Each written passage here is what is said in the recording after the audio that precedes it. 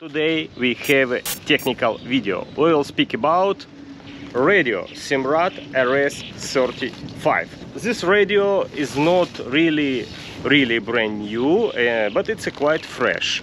Today we will try find the problem with our radio, and I will explain you how to connect that handy device to radio, how to reset your MMSI and program it and save you 25 bucks or maybe even 50, because usually you have to send your radio to service and they will reprogram you new MMSI, but I will explain you how to do it by yourself.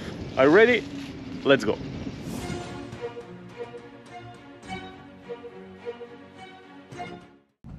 Our radio SIMRAD RS35, it's exactly the same like B&G V50 and Lowrance Link-8. So it is exactly the same radio, and all furniture like cables and everything like spare parts will be exactly the same for all this radio. Okay, let's go and speak about SIMRAD RS35.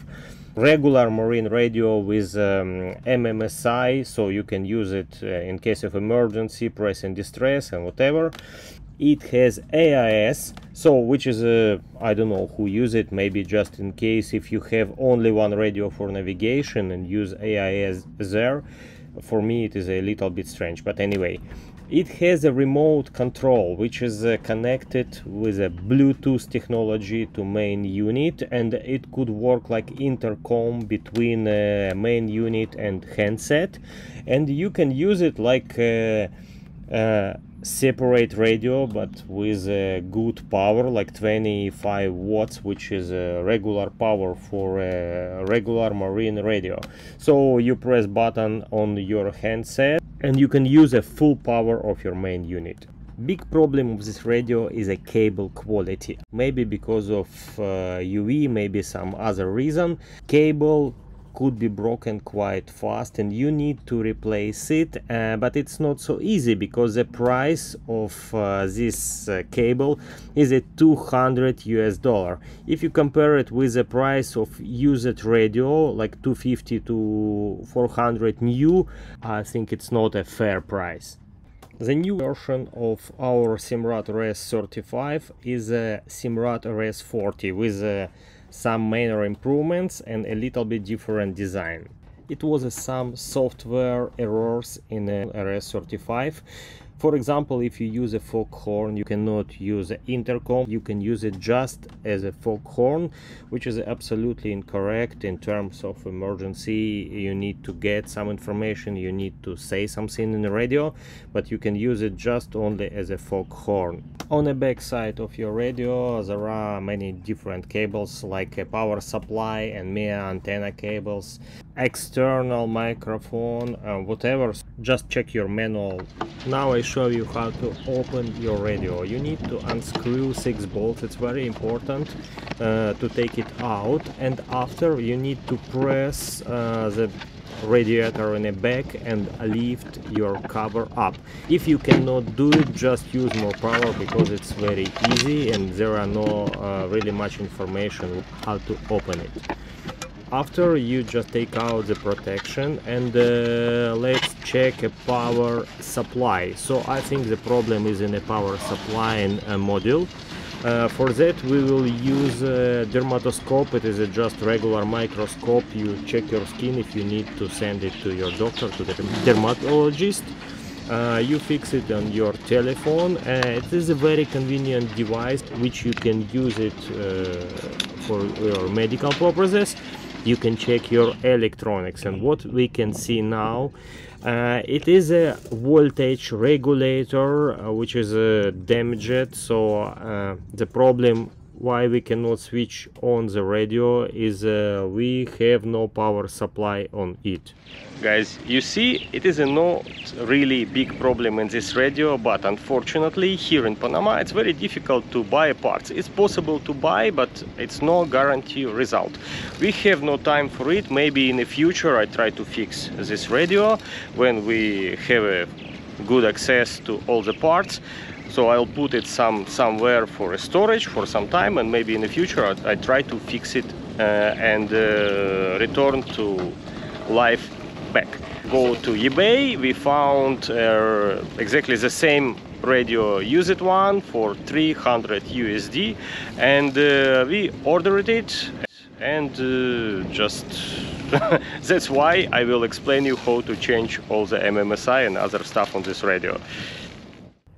First time we turning our radio on, so just turn our volume wheel. Oh, it start to scream because we switch it on for the first time, but it really doesn't matter. We have our handset. Let's turn it on. You see now searching. Going to main unit menu and just scroll down and press wireless handset and press button on subscribe, yes, and waiting. So now we are ready for pairing with the main unit. That's it. Now on our handset, when it starts to indicate searching, you need press for a few seconds button scan, and voila, we are paired our device. You can see successful, and exactly the same information we have on a handset.